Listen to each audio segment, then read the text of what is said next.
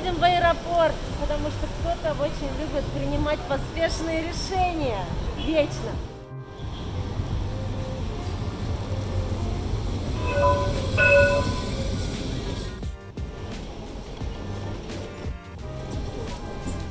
Мы приехали в аэропорт, потому что нам нужно поменять билеты, потому что Алмеру нужно улететь раньше, чем мне.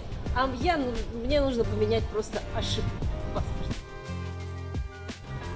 Я купила билеты на сайте посредника. Ввела паспортные данные, но к оплате сайт не позволял перейти, пока я не введу номер ID. ID у меня не было, поэтому я ввела нули. Никогда так не делайте. Когда я получила свой авиабилет, данные моего паспорта в нем отсутствовали. Я дозвонилась в компанию посредника, пыталась как-то изменить. Мне сообщили, что внесение изменений в авиабилет невозможно. Мне предложили возврат билета за определенную сумму. Почему не обратилась в компанию онлайн?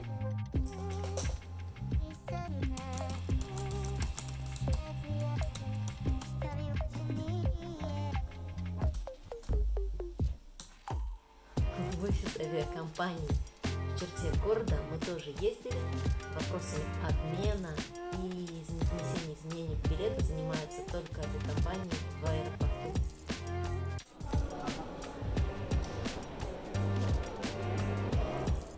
Это оказалось настолько просто, и мне не пришлось платить вообще ничего. Алмеру пришлось заплатить $2. В общем, допустили ошибку в авиабилете. Не верьте никому, едьте в офис авиакомпании. Вам все бесплатно изменят, заменят, поменяют. В общем, все супер.